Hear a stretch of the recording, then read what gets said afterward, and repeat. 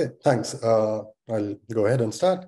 Yeah, super excited to be sort of virtually here. Would have actually hoped to be there in person, but unfortunate logistic issues. But thanks to the organizers for allowing me to do this remotely.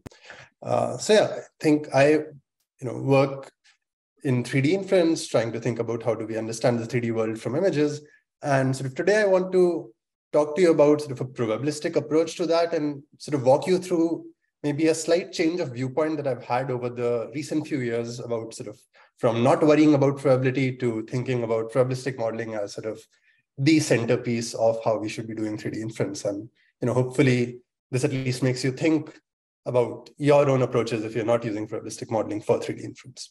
So yeah, today, again, as the talk says, I'll talk to you about probabilistic 3D inference. And I think before going into my specific work, I kind of want to show you this slide that almost any starting grad student who starts working on 3D vision is more or less shown by their advisor or sees in a lecture, which just tells them that 3D inference is a hard task. So this is sort of a very classic image from Ted Adelson, where you see this particular image and someone asks you, okay, what's the underlying 3D structure? And, if you're like me, more or less you're thinking that perhaps this is a piece of paper that has two folds, some different shades, it's lying on something, right? And that's a perfectly reasonable explanation. But sort of the sad news when we are trying to pursue 3D is that there are many, many possible explanations. In fact, there is no one right answer. This could have been a sculpture present in some particular light, imaged in a particular direction that could give you this image, or this may just be some artist who is shining lights in a particular way to form this pattern on an image, and so on. So, when we are pursuing this task of understanding the 3D world from 2D images, there is this inherent uncertainty, inherent ill-posedness in the task. And in some sense, we need to be able to account for that. But, I think apart from the last few years, this theoretical idea that, 3D is fundamentally uncertain wasn't really there in practice used as much, right? So this is just to give you a very brief history of 3D prediction approaches, at least since I became a grad student. So, 3D prediction approaches, which is using neural networks in some way, for instance, to be able to predict 3D. And, I think maybe around 2015, 2016, there were these sort of very cool works from sort of Stanford and CMU, where we saw that, okay, given a few images as input, we could train CNNs to predict this volumetric representation of the underlying shape. And then sort of a couple of years, people explored other representations like point clouds. Are here I'm showing some approaches that would predict something like meshes. Again, given an image, a feed-forward neural network that would predict something like a reasonable mesh for the underlying object. And more recently, we switched from these more explicit representations to implicit and neural field-based representations. But again, feed-forward prediction of this maybe slightly different representation. And what was common in all of these approaches is they didn't really care about uncertainty. So if you looked at this history of 3D prediction, or at least the initial few approaches that were using neural networks to predict 3D, they're not. You would take away that there is no need for modeling probability, modeling underlying distributions, reasoning about uncertainty. And sort of, to be honest, around sort of 2019, 2010, 2020, it was also my view, because if I say, okay, given one image or more images, I want some 3D prediction, well, I'm happy if you just give me one very amazing looking output. I don't necessarily care about samples. I don't care about modeling distributions. I just want one very, very good output. And, if I just want that, why should I model distributions? But today I sort of want to tell you why that view was wrong. And in fact, when I look back, I think that we were just not tackling hard enough problems where there was enough uncertainty. And even if you want just one plausible output, you should be sort of tackling the underlying uncertainty, should be modeling the probabilistic distributions. It's just that, all the images that you see in this slide, sort of including some of my work, for instance, on bird prediction, it's, you see the side view of that bird, you have basically observed the texture if you assume symmetry, which we did in this work. So there was just very little uncertainty in this sort of bird texture prediction or shape net-based chair prediction. And if we move on to maybe more interesting 3D prediction problems, we will need to make uncertainty modeling a first-class citizen, and that's sort of what I hope to convince you about today. And in particular, the problem setup that I've been sort of really inspired by is what I call this Craigslist problem, or the eBay problem, not to do eBay a disservice, where you have just a few images of an object, let's say this particular monitor, and you want, a high fidelity textured 3D reconstruction of this underlying object from just these handful of images, right? So someone on eBay, Craigslist has taken 2-3 images of an object they want to sell. It's sort of a generic object, can be of an arbitrary category. They've just casually captured it, haven't really gone around it carefully, captured all aspects. You just have a few images and you want a high quality reconstruction from this, right? And this problem, which sort of tackles this real world reconstruction task for generic objects, has a lot of fundamental uncertainties that really come into play once you sort of focus on subproblems. Just to sort of prime you for a certain, for a couple of aspects where things are really uncertain, is if I show you this particular image of a teddy bear and sort of ask you to imagine the underlying 3D object. Well, I've only shown you one aspect of it. I've not shown you all aspects of it. So you can't really answer this question precisely. Maybe that particular 3D teddy bear has a black nose in the front, or maybe it has a red nose in the front and it's sort of holding a heart or something like that, right? Given just the back view, you don't really know. Its 3D structure, its front view is just fundamentally uncertain. Similarly, there's this related task which we'll tackle when we are looking at sort of sparse view 3D inference, which is if I show you two images, what's the relative camera between those two? And if I show you, okay, this synthetic bottle, and ask you what's the relative rotation between the two, well, you might guess 45 degrees, but it's a symmetric object, so it may be minus 45 degrees, it may be 135 degrees, or sort of 225 degrees, and so on. So again, just given these two images, the relative configuration between the cameras that correspond to these two is just fundamentally uncertain, and given the evidence, you don't really know the true answer. And when we are tackling this sort of task of sparse view 3D inference, I'd argue that these two sort of settings where there are uncertainties in pose, uncertainties in 3D structure given unobserved regions are just very, very common. And in fact, I'll talk about these two sub-problems for sparse view 3D inference, which is being able to infer pose from sparse views and being able to infer 3D from sparse views. And in both of these, we would sort of modeling this underlying distribution is going to be really important. And just to sort of convince you that this direct prediction approach, which I'll sort of define in a bit, but an approach where you don't do probabilistic reasoning, where you just make your neural networks predict some answers, doesn't quite work, is sort of the black cameras are sort of the true cameras for this particular object, which is rather symmetric and challenging object, and the red cameras are the ones predicted by a system that doesn't care about uncertainty. Similarly, if you're given just these two images of a hydrant and are asked to sort of generate a 3D hydrant, these are the predictions from sort of pixel nerf, which is a direct prediction approach in the sense it doesn't really model uncertainty, it just sort of predicts some structure in a feed-forward way. And again, this doesn't model the details very well, in particular in sort of the regions that are not directly observed in the two views. Okay. And sort of the reason why this happens, why you get wrong pose predictions or very blurry direct predictions, is just something to do with this fundamental behavior that a direct prediction model learns under uncertainty. So when I say direct prediction, what I mean is we have some neural network that takes in an input X, which can be an image, gives you some output Y, which can be a 3D structure or can be a camera pose or something. And we typically just train this by saying, okay, whatever Y you are predicting better match the true Y, and we train our neural network this way. And when I said that the problems didn't have enough uncertainty where we saw this approach, I'm imagining something like this, that you already see all aspects of the chair and are just uncertain about some tiny details. And it's a nice distribution where you are almost certain of the mode already, and there are just some tiny variations. Now, if you have a direct prediction approach that sees this kind of an X and wants to predict a single Y, it will predict something like this mean, which is a perfectly reasonable output for it to give. But when you start tackling tasks that are sort of truly uncertain, which have these multiple modes, like a red nose or a heart versus not a heart, then you encounter these kind of distributions where it's just not a nice Gaussian.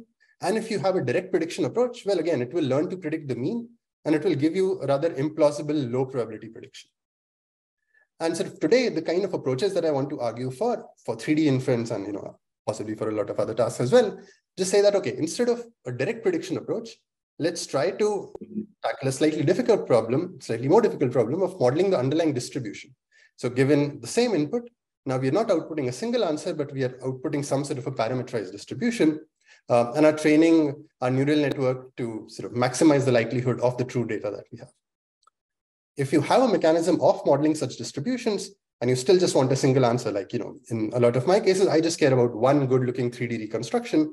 Well, I don't need a direct prediction model. I can have a probabilistic prediction model, and I can then infer a log likelihood mode in that probabilistic prediction model. And this sort of works well in both cases, right? So even if you have a simple Gaussian, it will give you the mode of it.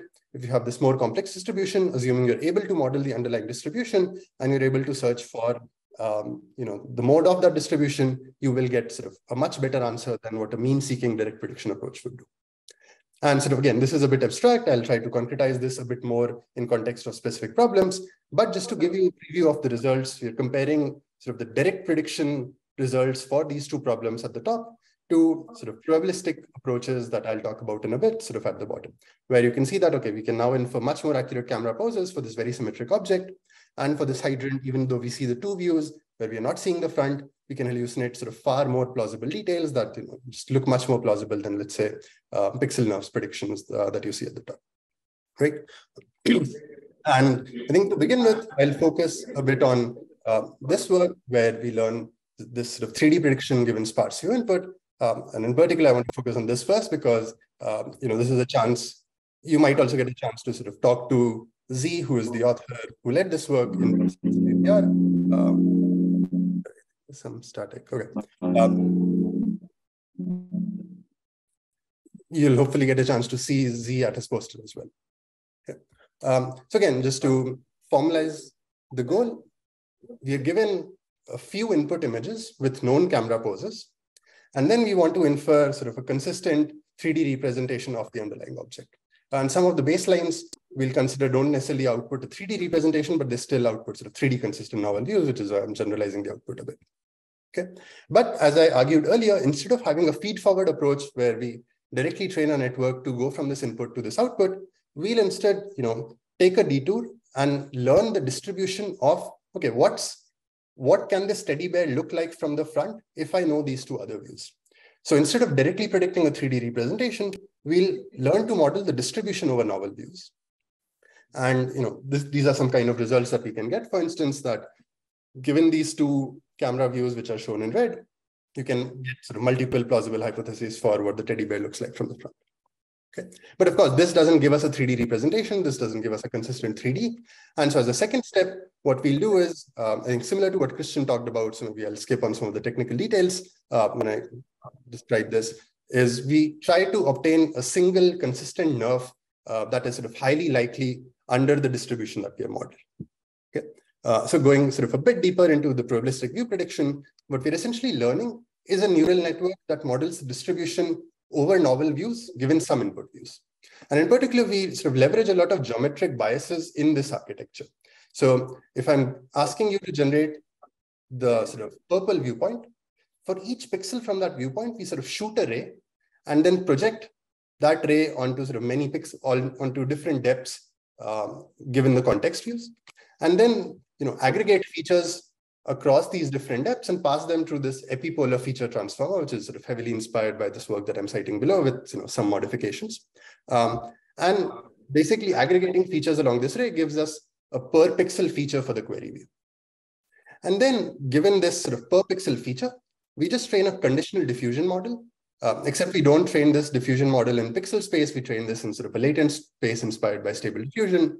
But at the end of the day, we just say, okay, given these features Y, what is the distribution for the view that I might observe? Okay. So we just train a very standard diffusion model, just adding this view condition feature Y as additional conditioning. And we have a sort of diffusion model that can give us plausible novel views from this purple viewpoint, given these other two views, where these other two views are manifested in this feature Y. Okay. And this can give us the generations that we saw earlier. So, just having some geometry-inspired design in the conditioning of the diffusion model lets us get sort of pretty reasonable predictions. But apart from that, it's just a very standard way of training conditional diffusion models. But once you've trained this diffusion model, we can do something related to what sort of Christian was alluding to earlier, which is model each scene as a nerf, or actually in our case, instant NGP, because it's a bit more efficient. And then just train this instance-specific nerf to give you renderings that are likely under this diffusion model that we have learned. So the diffusion model, we are learning on lots of training data.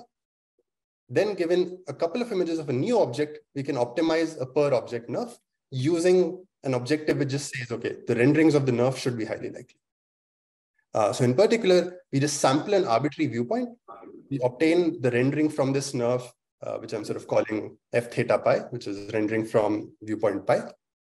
And we just say that, okay, hey, we should train the nerf such that under the diffusion model, this nerf is giving us likely renderings. And we just pass back gradients from this loss.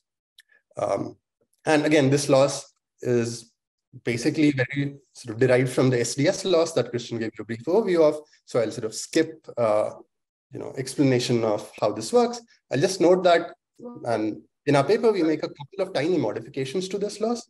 In particular, if you have a latent space diffusion model, people typically use SDS loss in the latent space. We actually found it beneficial to use it sort of in the image space again, because you can use other losses than L2 loss, and that helps perceptual quality slightly. Another one tiny detail that you should sort of look at the paper for interesting ablations is that instead of sort of a single step diffusion prediction, we use a multi-step diffusion prediction to get the Z0, and that again helps improve the quality of results a bit. But essentially, it's the SDS loss with a couple of tiny modifications. So I'll maybe skip the details given you saw this in the previous talk as well. But this basically gives us a way of saying, okay, we want to train an instance-specific nerf such that the diffusion model, this probabilistic view prediction model that we have trained on lots and lots of data, thinks that the novel view renderings of this nerf are likely given sort of the two views of the new teddy bear that I've observed. Okay. So we, instead of a direct prediction of a 3D structure or a nerf, we now have this two-stage prediction where one, we model the distribution over novel views, which sort of induces a distribution over 3D structures through renderings. And then we find a 3D mode under this induced distribution. And just to sort of give you a couple of results slightly in detail before showing you sort of a bigger montage in a bit, if you look at this particular example, then you can see that the leaves, etc., are still well preserved. And so, you can integrate the measurements, but also the place where this GIF stops running, this part of the sandwich you've never seen in any of the two views. And, the network, given the view synthesis model, does make a plausible guess that, okay, the bread can have some sort of a separation, continue in a reasonable way. So this particular view of the sandwich that you're seeing was not directly observed in any of the two views, and you can still make up plausible details, right? And again, similarly, a different example for a hydrant where you haven't really seen its front in any detail, but you can still make plausible guesses for what this particular hydrant looks like given just these two images. Okay. And we so trained our model on the Core3D data set and compared it to some of the standard baselines like pixel nerf, nerformer, viewformer, on sort of 10 different categories. And so these are the three prior methods that we compared to. And in comparison, sort of EFT and VLDM are just variants of our method, where VLDM just implies only using the diffusion model and not doing any 3D distillation. And our final method, which does do the distillation, tells you that, okay, enforcing 3D consistency is important. Seeking this 3D mode is important. It's not enough to just model this probabilistic distribution over 2D views. You actually do need a consistent 3D mode. And the improvement from VLDM to sparse fusion sort of tells you that. But more importantly, sort of methods like pixel nerf and nerformer are these mean-seeking methods, and we significantly outperform them. And in particular, we outperform them in the perceptual similarity metric, which actually does capture something more about, okay, does this hydrant look good or close enough to the other hydrant in a perceptual space as well. And I think this is an interesting ablation that further highlights this. So you can, given just two input views, we can categorize a query view based on how far it is from the closest input view. And if your query view is pretty close to the input view, then sort of all methods give you a pretty good prediction. So all these three methods, if you just look at the hydrant, give you a pretty reasonable prediction. But as you go further and further away, as you start generating query views that are far away from the context view, things like pixel nerf or sort of EFT, which is our transformer-based regression, both of those baselines start giving you more blurry predictions, these mean-seeking predictions, whereas our approach, even for faraway viewpoints, gives you a much more sharper result because of the sort of mode-seeking behavior. And sort of just to show you a montage, I think in the paper, we have results over 51 categories on the Core3D data set. And sort of for all of them, given just a couple of images, we can get pretty reasonable 3D predictions.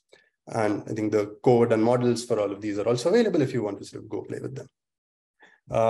And okay, I think we do have some time. So that was one task where, given a few posed images, we want to infer the underlying 3D structure. But how do we get these poses to begin with? Sort of if someone just takes 2-3 images of an object, how do we infer good poses for it?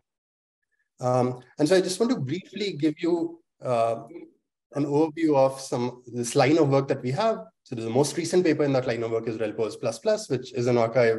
It's a follow-up on a paper from our lab last year called RelPose. And sort of both of them are available with sort of code online, with sort of Jason and Amy being the lead on these works. But I'm sort of really excited about the system, because what this can let you do is just take a few images of this generic object. So both of these results that you're seeing here are just objects that we had in the lab that we just captured images ourselves. And given just sort of 4 images of this object, which, to be honest, as a human, it took me a while to understand these relative poses for, our system can pretty easily give you the relative camera configuration of these 4 images. And similarly for the sort of Dalf live action figure, given just a few images, even with sort of height variation, it can pretty accurately give you the cameras for all of these. And again, the task is, given a few images, we want to output 60 camera poses. And sort of one caveat that I want to note is, to make this task well posed, because there is this global coordinate ambiguity, we assume that the orientation of the first image is identity, that the rotation of the first image is identity, to sort of make some things well defined. But basically, given some images, you want to output these rotations and translations. And again, a regression-based approach, or this direct prediction-based approach, would look something like this. Given all images, we encode them, have some sort of a transformer which jointly processes them, and then just output rotations and translations. And in fact, this was the approach from which I showed you the results earlier, which didn't quite work well. Apologies, it's for a different sequence as opposed to this one. But directly regressing these poses doesn't sort of quite give you accurate results. Instead, sort of our insight, originally in RelPose and sort of improved a bit in this one, was that instead of directly predicting poses, let's model distributions over pairwise poses. So given these features, which have looked at multiple images, we take features from image I, image J, and give a candidate rotation and ask our network to score it. So this is an energy-based model to which we say, okay, is 30-degree relative rotation between these two reasonable? Okay, not 30-degree because it has 3 degrees of freedom, but we give it a candidate relative rotation and just ask it to score whether it's likely or not. And that gives us some predictions like this, that given these 2 images, given the poor lighting, the network is slightly confused. It thinks of 4 different modes, which is kind of understandable. And the open circle depicts the true relative rotation between the 2. For the sandwich, it's a bit more confident. And I think this is the more interesting example where it really is a symmetric object. And the network does understand that, okay, 1 degree of freedom in the rotation is really, really ambiguous. I think here's just some visualization where, given these 2 images, in form of a video, I'm just showing you that, particularly for the symmetric object on the right, you do see this band of uncertainties, which is, great unexpected behavior. And I think one minor detail is that if you use a transformer, you can actually use context from other images as opposed to just 2 images. So these are distributions that you get if you only see 2 images to predict relative rotation between image 1 and 2. And you improve over that if you're using a transformer, which is sort of a gain that we had from RelPose to RelPose++ system, which is incorporating multi-view reasoning, can actually make you better at predicting even pairwise rotation distributions. But essentially, this architecture lets you model the relative rotation distribution between any 2 images. And then we just say, okay, let's find a global rotation. Let's find global rotations for each image that is most likely under this modeled pairwise distribution. So we just optimize for global rotations across images using this pairwise energy score. And maybe I'll sort of skip this part a bit, but I didn't really talk about translation. It sort of turns out that if we are careful about our coordinate system, we can get away without modeling the distribution over translation, but I'll sort of refer you to the paper for that. But if we are careful about choosing our coordinate system, we can actually directly regress to translation, with the only caveat being that we have to do some careful accounting to account for the scene scale, which is why we treat one image a bit specially, but I'll maybe skip some of those details. But I think here are maybe the interesting bits, which is if we just take these 7 images and run our system, it can give us pretty accurate poses, which are not too far off from what ColdMap can give you on these 7 images. But I think, and ColdMap actually gives you pretty accurate poses when it works. but unfortunately it doesn't work in most of the cases. So those were sort of two cherry-picked successes for Colmap, but more often than not, given just the small number of images, it fails to converge, whereas our method does pretty robustly give you, relatively accurate poses, often within 10, 15 degrees, for just lots of generic objects. And I think we have some comparison where Colmap only succeeds like 23, 25% of the time. And sort of the pose regression method, which is the gray line, succeeds about 50% of the time. And our method for scene categories succeeds about 85%. And even for novel unseen categories succeeds about sort of 70, 75% of the time, where we define success, in some accuracy based on camera rotation. But again, what's really, really exciting to me is that you can just take this system and just give it 6 images that you yourself captured. So this is, I think, the first author's mom's espresso machine at their home. And it just gives you relatively good camera poses. Even if you focus on this pink view, which is showing this machine from the top, you can kind of very easily understand that it inferred it accurately. And again, you can point it to sort of generic objects, such as this one, give it 6 images on my table here, and it pretty accurately gives you camera poses for all of those. And again, the code and models are available. You can even use these camera poses for some downstream reconstruction tasks, like you can take 8 images of this Baxter, get reasonably accurate camera poses, and the bottom right is sort of a reconstruction that you're seeing using one of our earlier systems on 3D reconstruction combined with these poses, which then need to be optimized very, very slightly. But I think taking, again, a step back, I talked about these 2 tasks, one where you want to infer 3D given a small number of views, one where you want to infer poses given a small number of images. But at a high level, I would say that we basically use the exact same approach for both of them. Step 1 is just model the distribution. In the first case over novel views, in the second case over relative rotations. And then step 2 is just find modes.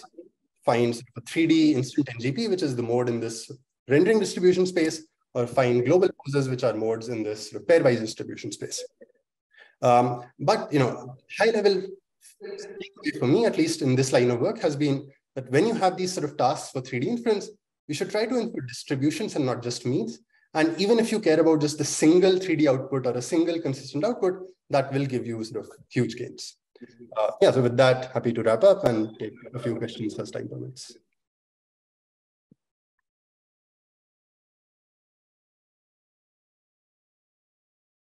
Thanks a lot, Shubham, for this fantastic talk. Very exciting work. Great results. So we have, as always, a microphone here for your questions. And until we have questions popping up, I'll ask a few. So the last work that you showed, how robust is it to cropping? So, like the images, they seem like very nicely cropped. The object is in the center. It's like fully visible.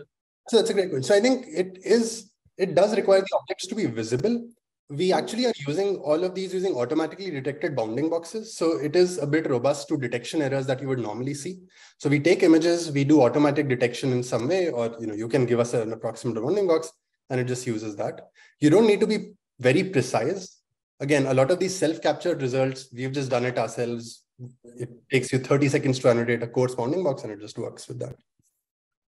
But if this would be like partially occluded, so would it be an issue? I think we might need to train our system with a bit more variation, and then I would expect it to work. Right now, we just didn't train it that way. Okay, got it. Any questions for the audience? Else I would ask one more question. So the work that you showed earlier, where you're using this kind of a little bit more advanced SDS laws, there you're kind of relying on the fact that the diffusion model somehow is able to complete the novel view, right? So in your sandwich, exactly, this kind of sandwich slide, it worked very well, right?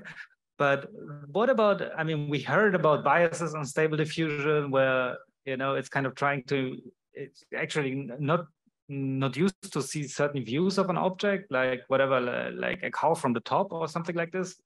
I think that's a great question. And I didn't go too much into sort of the training details of this, but we do train this model from scratch using this novel view data. So it has actually seen novel view data. So it does know that, okay, it has developed novel view priors as opposed to single view priors, which stable diffusion has. Got it. So this model is trained on Core 3D data set. Okay, that makes sense. So final chance for you guys and girls to have a question. Okay, yeah, we actually have one over there. And then we are going to close the session after that question. Hi.